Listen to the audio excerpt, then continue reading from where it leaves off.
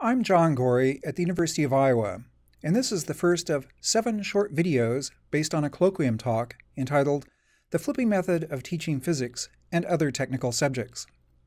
The intended viewers for these videos are instructors in physics, chemistry, astronomy, engineering, and similar technical topics. Let's start off by asking yourself, do you ever teach a course by writing on a chalkboard or a whiteboard?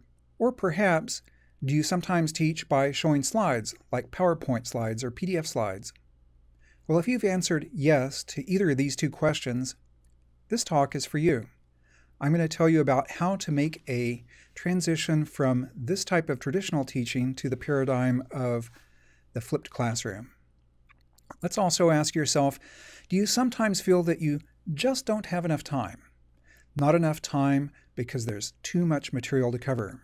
So you don't have enough time to do enough review or enough examples, and you don't have enough time to do a lot of discussion either.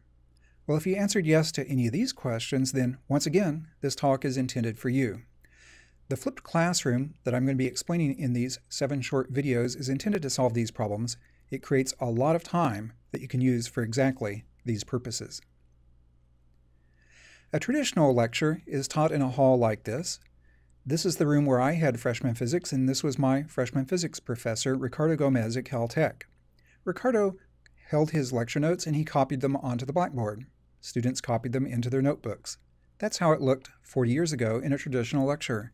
It probably looked exactly the same way 40 years earlier in 1935.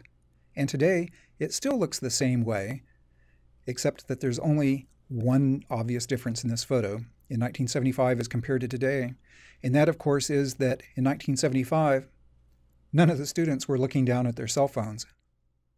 Oh, you might be thinking there is one other difference. The cat. That was Duchess. Duchess was a 200-pound mountain lion. She belonged to the student in the second row in the aisle seat, and Duchess came to class with him that day. So in the flipping paradigm, we're going to move away from the traditional sequence of events that the student prepares before the class by reading, attends a lecture where she sits passively, perhaps copying notes into a lecture notebook, and then after class does homework problems. For a technical subject like physics, the homework problems themselves are often the central part of the learning experience. That's the traditional paradigm. In the flipped classroom paradigm, before the class, the student watches the lecture as a sequence of short videos, which she can view on a smartphone, or a tablet, or a laptop computer. That frees up time during the class for other kinds of activities that may be more engaging for the students. Afterwards, you can still have exactly the same homework problems that you had before. That's how the flipped classroom works for me in a technical subject such as physics.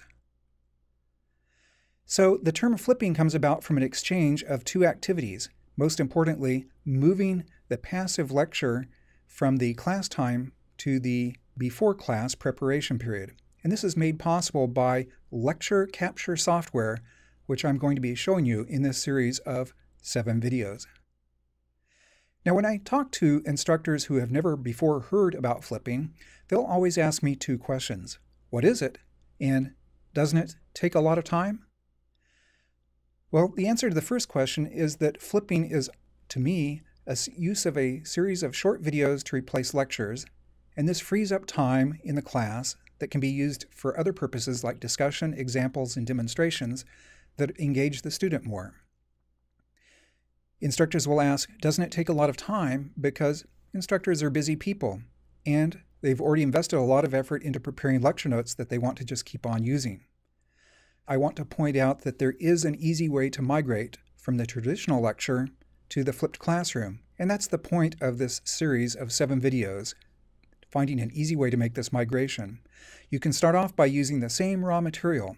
You can keep using your old PowerPoint slides or your old handwritten notes. You can still continue to teach in the same classroom.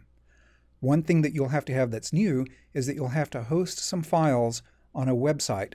And a very common way of doing that would be a teaching platform such as Blackboard that your university probably already has.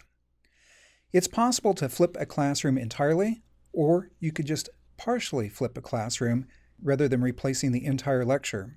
I would encourage beginners to start off with partial flipping. That's what I did. The first class that I used flipping, I just partially flipped the class. The second class, then I fully flipped it.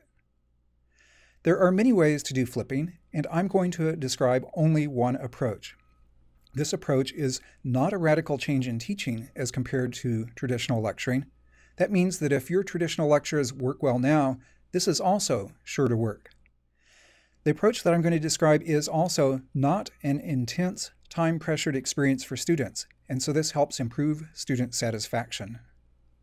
The videos themselves will be the central point of most of my presentations in this colloquium talk, but I want to emphasize that the videos are really not the main purpose. The videos merely free up time so that you can use class time for some other purpose. The reason that I'm going to emphasize the videos in this colloquium talk is simply that they are going to be the most unfamiliar part of the experience for most instructors. And we're going to start off this with the second video in this series where I'm going to show you 3 examples of videos.